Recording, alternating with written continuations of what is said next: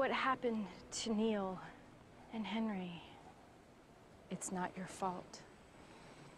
You can't blame yourself. I don't. I blame you. All this happened because I listened to you. You say good always wins? It doesn't. I didn't grow up in some fairy tale land. My experience is different. That's all I can go on. And all we have to go on is ours. So if you would just let us share our wisdom. I appreciate you trying to be parents, but we're the same age. We have equal amounts of wisdom. And all I want is Henry back.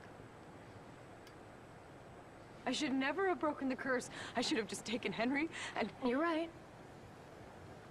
Then you'd be together. We missed you growing up, Emma.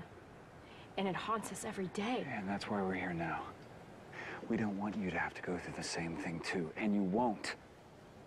We are gonna get our family back. How can you two be so infuriatingly optimistic? It's who we are. Why? Ever since you got your memories back, ever since you remembered that you're Snow White and Prince Charming, your lives have, they've sucked. No. No, we found you. And lost Henry, and Neil, and countless other people. Emma, the minute I let go of the belief that things will get better is the minute I know they won't. We'll find Henry. No, you won't. Oh, well, that's a great use of our time. A wardrobe change. I'm gonna get Henry. We agreed to do this together. Actually, we made no such agreement. Why are you doing this? Because I want to succeed. What makes you think I'm gonna fail? Well, how could you not? You don't believe in your parents, or in magic, or even yourself. I slayed a dragon, I think I believe. Only what was shown to you.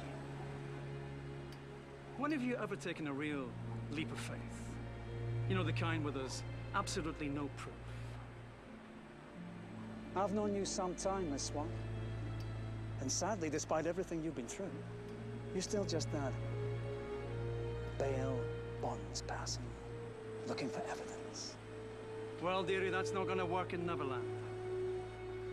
I'll do whatever